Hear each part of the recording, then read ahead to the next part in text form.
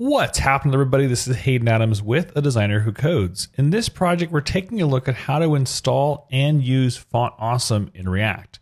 In this project I have here, I've got a Gatsby project, hello world. If we just type a few exclamation points, we should get, maybe, there we go. We have it all working just fine.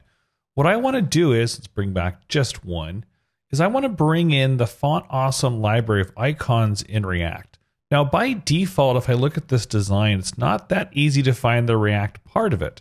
So what I do is I just go to Google, because all things are found in Google.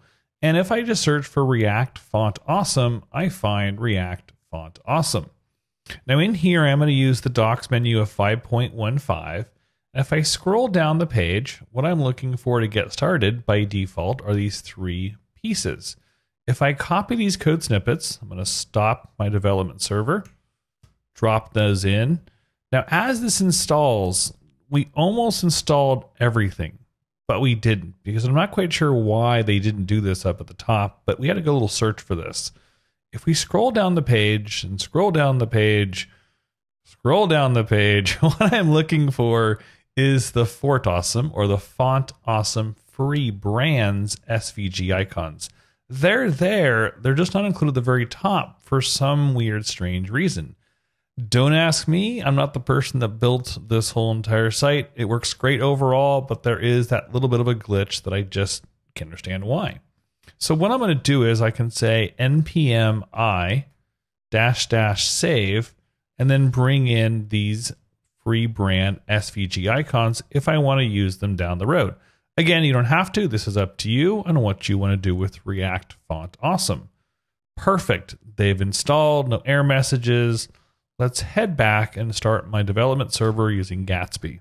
Gatsby's all set to go, so let me come back to my local host, refresh it, and let's make sure this is a live refresh. If I save, there it goes. Now we have a live refresh. So the first thing I have to do with React Font Awesome is bring in the React Font Awesome component. So at the very top, what I'm going to do is I'm going to say import curly brackets, and we're going to keep this empty for one more second and come back to it.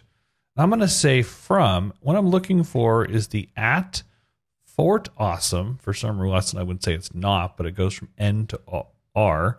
I'm looking for the React Font Awesome. So I'm going to say @Font Awesome. Awesome. I'm looking for the React Font Awesome. So there we go. Drop this in. And now once I drop this part in, what happens is when I type inside of these curly brackets, I'm looking for the Font Awesome icon. Awesome. That's the first part. The second part, what I want to do is I need to bring in some sort of icon for this to work. Now here's kind of how that kind of plays out from HTML to React. Let's say I'm looking for a left arrow. So what I'm going to do is I'm going to search for a left arrow. And in here, I'm not looking for the pro icons. I'm just looking for a arrow left. So I'm looking for the left arrow.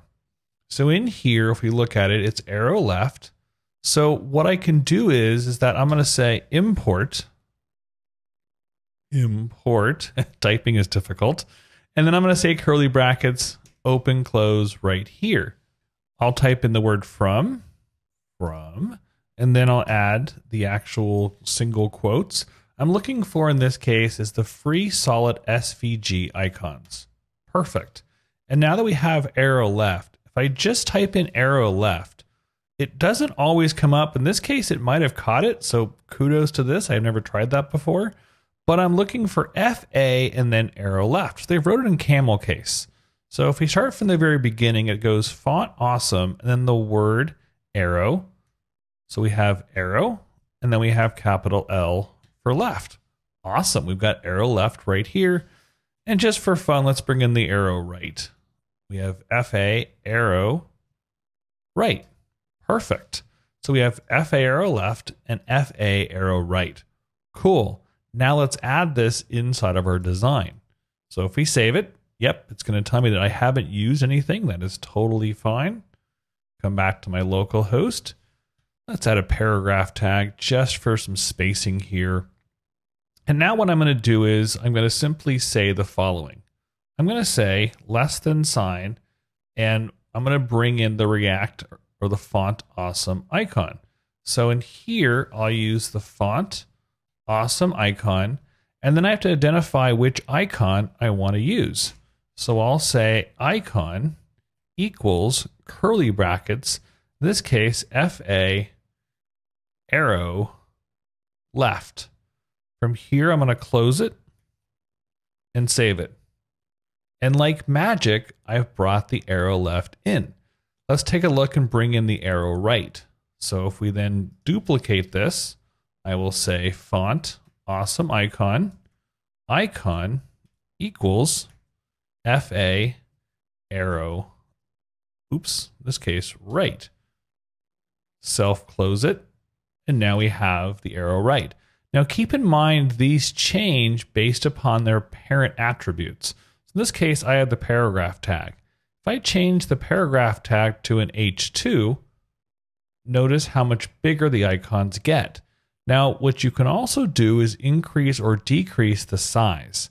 So if we come back to React, they give me a whole list of size options. I'm going to show them all, and then I'm going to use them. There's a lot of stuff here. Here we go, sizing going on. So the size we have equals one of the different sizes. If we want to see all of the sizes, we can click on the size part, and it takes us back to XS, SM, LG, 2X, 3, 5, 7, and 10X. We can use that with the same words, but we're going to apply them in terms of not typing FAXS, but just size. Let's show and not just tell. So what I'm going to do, whoops, I'll say in this case, we'll keep it the same for right here. Size equals, and we can type in XS, for example. And just, I'm going to keep this open on the other page. So now when I save this XS, notice that that little piece gets smaller. Now, if we look at the size icons, we go from XS to 10X. Oh boy, here we go. Let's drop this in for size comparison. Literally, we're going to bring in the 10X. Oh, this could get dangerous. Oh my, that is one massively sized design. Now, again, keep in mind that the XS and the 10X are based on the relative sizes of the H2. So if I change this H2 back to a paragraph tag, it does change the overall size relatively to its parent. So again, if I don't have, or if I do have a size, it's going to make it smaller relative to the parent or larger relative to the parent.